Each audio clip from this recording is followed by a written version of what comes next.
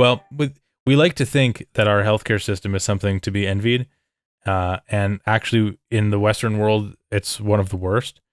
And we're not ready to have that conversation as a country because we've based so much of our national identity on this notion of free healthcare. People just don't have the context to understand how bad our healthcare is compared to most other civilized Western nations, specifically the Nordic countries in Europe. So when you hear this documentary is definitely worth watching because he interviews a lot of people from European health agencies where they talk about how, like, a lot of people don't know, but most modern Western health agencies have a mixed private-public system, and this, amongst other reasons, serves to make both significantly better.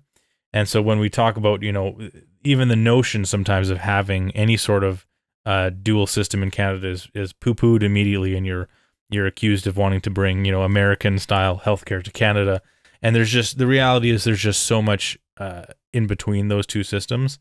The U.S. system has its benefits for certain people. If Viva Fry talked about recently on a podcast about how, because he lives part-time in Florida now, he says, well, you pay a lot of money for private health insurance in the U.S., and you get decent care, or you could pay a lot of money in taxes to fund a shitty healthcare system in Canada. So it'll end up working out about the same. But specifically the Northern European countries with their mixed private public system, they are so superior to ours in almost every way. The public system functions so much better. Yeah. You get a base level of guaranteed coverage. Yeah. And then the overflows, I think the key part is that it's not, they have some restrictions on that. Like, a doctor cannot dedicate 100% of their time to a private clinic. They must balance out some of the hours. So it's not like they're poaching talent. They're not punished for making some money in the private.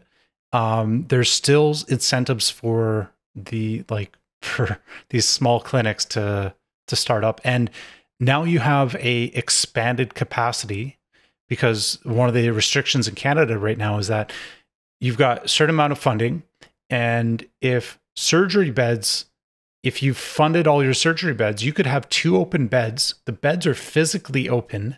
You have somebody willing to do a surgery on that bed, but they can't fund it. Therefore, you have capacity that can't be met with the funding that you have.